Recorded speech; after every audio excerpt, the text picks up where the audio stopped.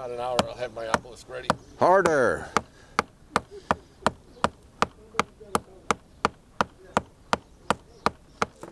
So they say because this is impossible, and they realize that this is impossible, they said they made a line of mud break of 2 holes and empty space between it, not the edge of granite stone, but a deeper part in the mountain, because all this was quarry, this was the core of the mountain.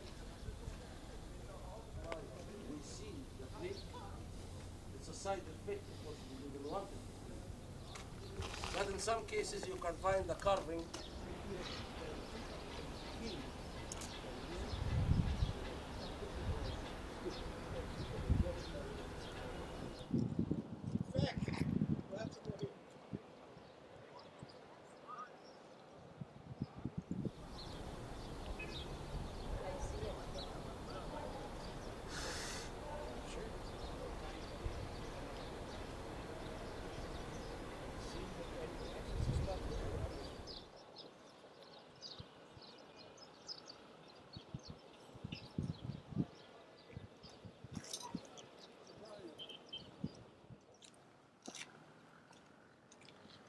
Slow.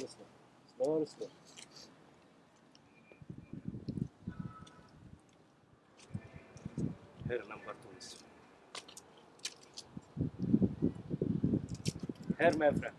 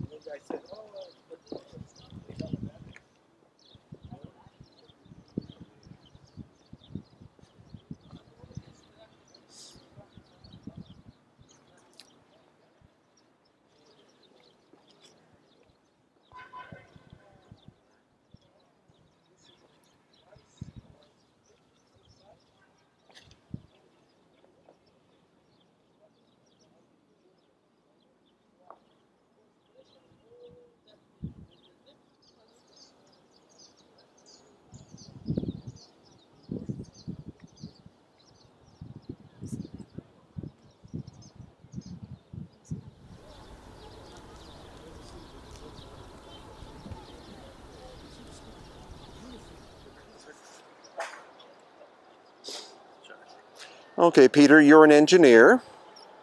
What can you comment about the plausibility that this work was done with stone hammers? And the main question I have is, how do you think they were going to attempt to get this out of the pit that it's in? But I think first of all, doing it with stone probably wouldn't have worked. Probably have taken too much time to do it, and you wouldn't get this kind of alignment. I mean, this is pretty big. And then there's another question of the spacing just between the rock and the bedrock. How would you fit people in there? For how long would that work? And then to get it out, I mean, you need a structure on top of these rugs, which just, you know, it's impossible to set up. Even if you set it up, you need to probably move it at one point in time.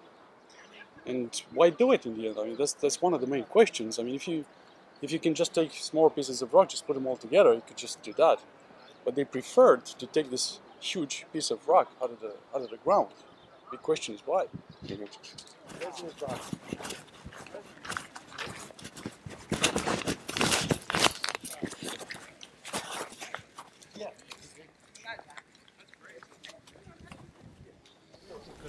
it was left.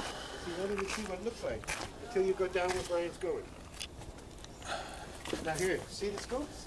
See the scopes? Uniform scopes. Oh, they're putting all these blocks in front of us now. Isn't that interesting?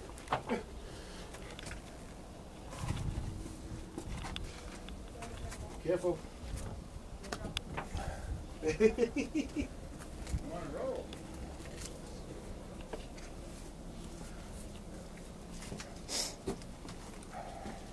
Okay, this is what looks like another unfinished obelisk behind a large one, only shown to me in 2009 by someone who was local. And it's also very indistinct from the outside. It's not till you come down here that you see they were undercutting, scooping out just like they did the big one. And to his credit, Brian Foster in 2015 saw the crack there and said, Stephen, this is why they stopped this one. Exactly right. Same thing. They got to this point undercutting, and they didn't even bother. And there you can see them being shaped as an obelisk. Sorry. No, it wasn't yours. And we got Chris down here in 2013, and he was videoing. It was great. Also that. There's nothing else here. Thank you, Rainey.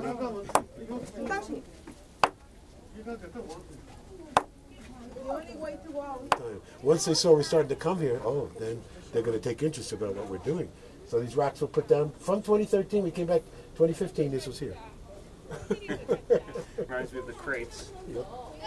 I'm constantly quoting you, my master. So we go both ways, my friend. That's right. When it comes to quoting the Inca, I talk about you.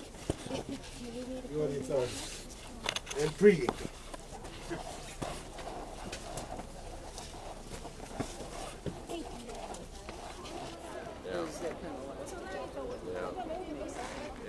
So how many of these quarries do they go around and these test holes to find the high quality stuff?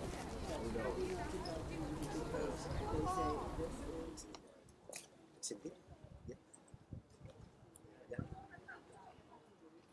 It's in here? Okay. Look, very nice.